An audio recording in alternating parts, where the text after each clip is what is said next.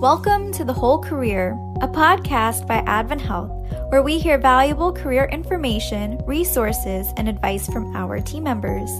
Thank you so much for joining us. My name is Rennie Shuler-McKinney. I am your host and part of the HR Center of Expertise Talent Management team. We'll be sitting down with leading experts and professionals within the organization who have firsthand experience and knowledge in their fields. Be sure to subscribe to get the latest information. This episode is centered around mental health, and I'm very excited to be joined today by our guests from AdventHealth Shawnee Mission, which is located in Shawnee Mission, Kansas. Our first guest is Rennie Shuler-McKinney. She's the Clinical Director of Behavioral Health, and Greg Helsel. He's the Clinical Manager of Behavioral Health. Thank you both so much for joining us today. Can you both tell us a little bit more about your clinical background and your current role? Sure. Thanks, Narissa. I started my career well over 30 years ago and obtained a master's degree in psychology. And in the state of Kansas, I'm licensed as a clinical psychotherapist. Most of my career has been spent treating teenagers, and then I moved into an administrative role, which I'm currently doing here at AdventHealth. And my name is Greg Helsel. I am the Behavioral Health Clinical Manager here at AdventHealth Shawnee Mission. I've been here for just right at 2 years. My career is a little bit different in that I spent most of my time in community mental health. I am a licensed clinical professional counselor, and I have spent the bulk majority of my career working with individuals with post-traumatic stress disorder. What would you say is the importance of mental health in the community and in the workplace? Marissa, it is so incredibly important to be focused both on our mental health as well as our physical health. You know, when we go off to see our doctor once a year for our annual review, I'm excited that more and more physicians are asking those mental health questions. And the reason I say that is we know that 1 in 5 individuals suffer from some type of mental illness. And so the focus on taking care of our whole person, our whole body, is incredibly important. Greg, what do you think? I would absolutely agree with that, Rennie. From a health perspective, having the immediate feedback and the immediate attention drawn to when somebody's struggling is very important. And also calling notice to it helps us to destigmatize the problems that we may be having and letting everybody know that it's okay not to be okay. I'm really proud to say that we treat the whole person here at AdventHealth Shawnee Mission, and mental health is very much a part of that. As caregivers, we have to remember that when we're feeling our best, we're going to be able to provide the very best care for our patients and all those individuals that come to us for care. I've heard about some of the incredible work that your team has done for team members at AdventHealth Shawnee Mission. Can you share with us some of the ways in which you have provided support within the past year, and do you have any plans for the future? One of the focuses that we've had here at AdventHealth Shawnee Mission is to be sure that we're taking care of the whole patient as well as the whole team member. And so during this pandemic over the last year, very early on, we recognized that our team members were struggling. They were tired, they were fearful.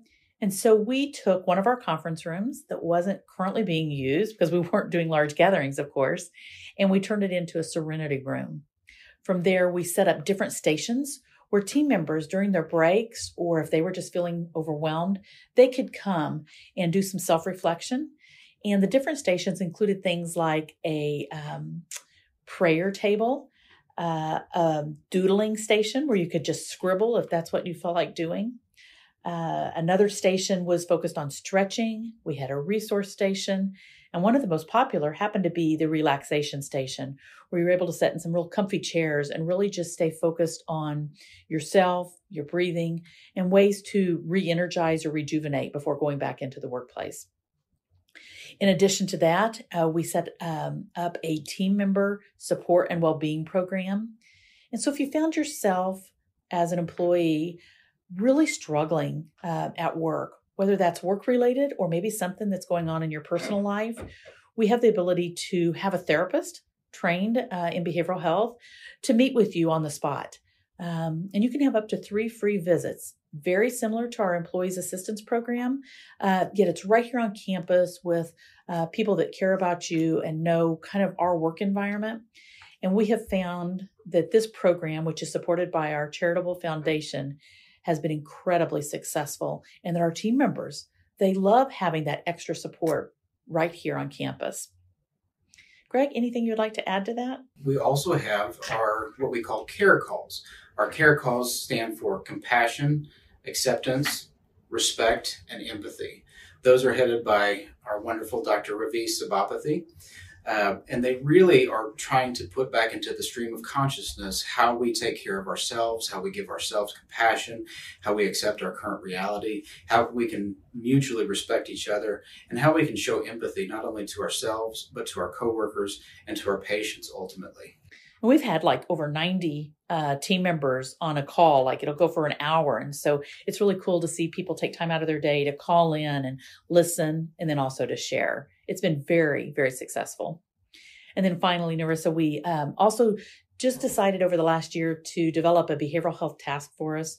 It involves one of our psychologists, Greg and myself, our team member well-being therapist, and our mission wellness team member.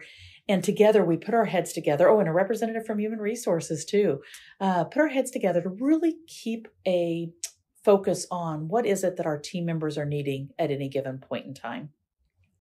For my final question, are there any tips that you can share as our listeners may be interested or they may be currently working in healthcare to help maintain balance with mental well-being? Narissa, I'm glad that you asked that. First and foremost, we want to make sure that the biggest tip that we include for any healthcare workers is to understand and give yourself the same compassion that you give your patients. It's a good idea to not only understand, what compassion looks like for you, but also understanding that your self-care is a necessity, not a luxury. We also encourage not only leaders, but coworkers to lead into conversations with, how are you doing? How are things going? And for coworkers, team members to also be open and be honest with others about this is what's going on for me and this is how you can support me. Having that immediate feedback is so incredibly crucial to a healthy work environment. During the pandemic, as Rennie mentioned before with the Serenity Room, we also created some worksheets and some tip sheets just to carry around so that you've got some consistent reminders. One of them was on self-care, 10 tips for trying times, just some quick reminders of how you can go about taking care of yourself and how you can communicate to others what you need. Also, we created a self-care worksheet, one that's a little bit more in depth, where you can have some time to sit and reflect and think on, what does self-care look like to me? What do I need from other people? And in different circumstances and different situations, these are the things that are going to burn me out sooner than others, and how can I mitigate some of those risks? So those are just some things that we would highly recommend, but ultimately understand that your self-care is absolutely a necessity, not a luxury. Yeah, Narissa, it's such an honor for Greg and I to be with you today and to really talk about what we're doing here at AdventHealth Shawnee Mission. Healthcare is not easy. It's a tough career choice. However, there's not one out there that's any more rewarding than what we get to do right here. Thank you both so much for sharing all the insightful information and tips with us. And for our listeners, if you'd like to learn more, visit joinadventhealth.com/Shawnee Mission. Thank you so much for listening and hope you join us next time.